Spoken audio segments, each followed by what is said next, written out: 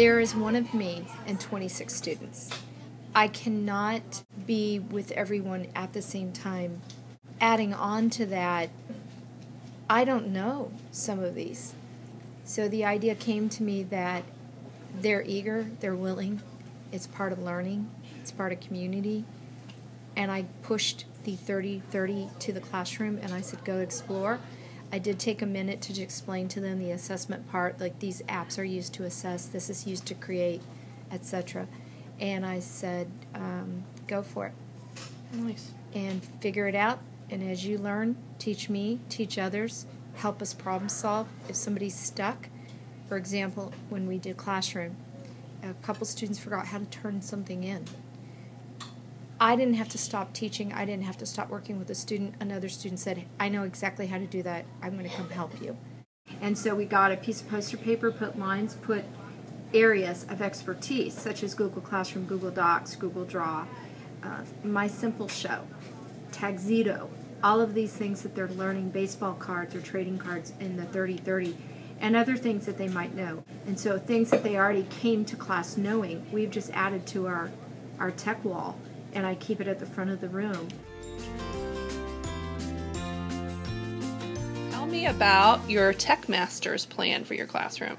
Oh, so we all have a job on here, and one of the things that I'm good at is Google Docs, and I can help people by like showing them how to do stuff. Like there's different like features like transitions on it that we could help people with editing videos, and there's a ton of things that people can get messed up at, but we found out ways to like make them easier.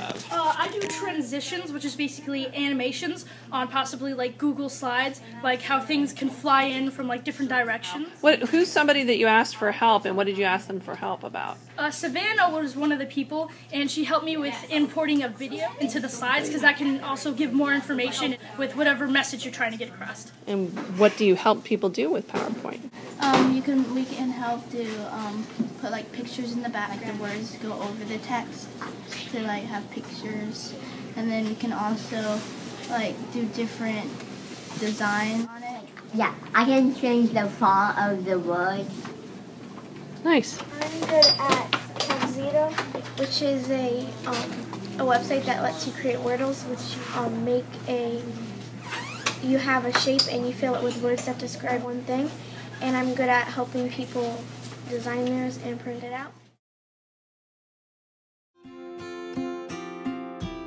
We have a business community, and so if you think about it, when you want something printed or you want business cards or you want a computer help, you go look for businesses that provide that service and that resource, because you can't be a master of everything.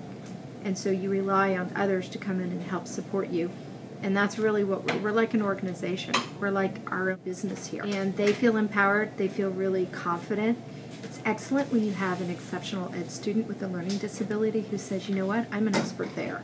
And I'm not always the one receiving help, I can go help. And it takes some kids who are shy, some kids who have maybe autism or are on the spectrum and aren't naturally comfortable socially.